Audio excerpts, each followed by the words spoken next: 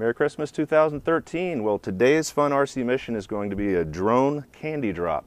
I'm going to use my quadcopter here on an autonomous mission to drop 30 small candy canes in this package under parachute at my son's kindergarten, which is about 3 blocks that way. It's 500 meters or about 1/3 of a mile. The flight will be autonomous, controlled by the APM autopilot, and programmed in waypoints, a pause, the parachute drop, and a return to launch and land.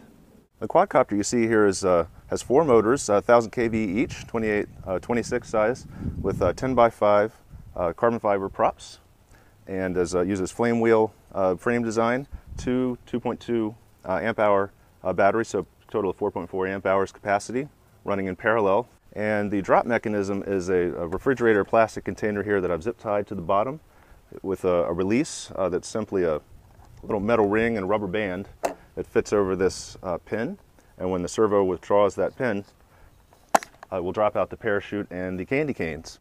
This is the FPV camera from which I'll see everything that happens as it goes live, and I have an 808 keychain camera facing downward here. Here's the 3DR APM with the compass and GPS receiver antenna right here. The ready-made RC 1.3 gigahertz video transmitter. I'm using 1258 megahertz and an inverted V antenna. The ground station here has a 5.8 gigahertz retransmitter, which repeats the signal to the Fat Shark goggles here, so I can see everything that the quadcopter sees on its way to the mission, the drop, and on its way back. Now, provisional RC control will be maintained the whole time with the Turnigy 9XR and the DragonLink long-range UHF system. Here's the candy release mechanism with the payload in place. So the parachute is on top, loosely folded, but with all the lanyard and lines enclosed so they can't fall out in flight. And here's the foam pad, and then of course the ever important candy canes in the bag right there. And this is flush with the bottom, so it can sit flat for takeoff, and then of course when the payload is gone it can land back on this rim. The parachute is a 30-inch nylon and netting of my own design and construction. Just uses hot glue around the perimeter to join that. It's in the style of a skydiving pilot chute, so it's very reliable, and this will simply be ripped open by the teacher and will give all of the candy canes inside to all the happy little kindergarten kids. So now I've armed the quadcopter there. I'm gonna go ahead and fire it up and switch it into automated, and off we'll go.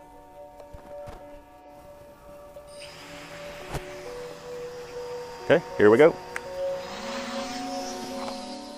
Here I am with my hands at the controls, ready to take manual control of the copter at any time if needed. I programmed the path and altitude of this flight to be line of sight at all times from where I'm standing. Here the copter lifts straight up to its mission altitude of 40 meters or 130 feet on its way to the school. This exact mission was test flown on non-school days 8 times prior to today's mission. I'm also on the phone at all times with my spotter at the school. Here's the downward-facing view of the flight sped up to 8 times normal speed. I programmed the path to follow streets for familiarity to me as the pilot. It's also good practice for eventual FAA UAV rules, which will probably designate very strict flight paths. The quadcopter makes a slow pass over the field to announce its arrival to my son's kindergarten class.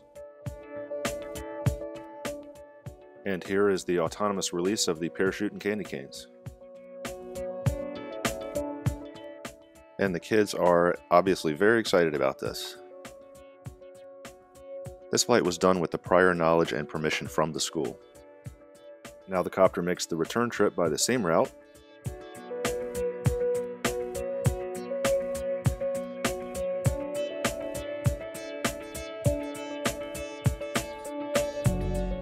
And lands right back in the cul-de-sac where it took off.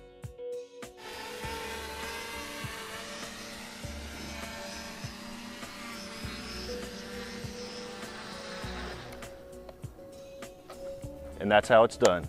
Eat your heart out, Amazon. Here's the forward-facing view of the trip, which approximates what I see through the FPV camera, also sped up to 8 times normal speed.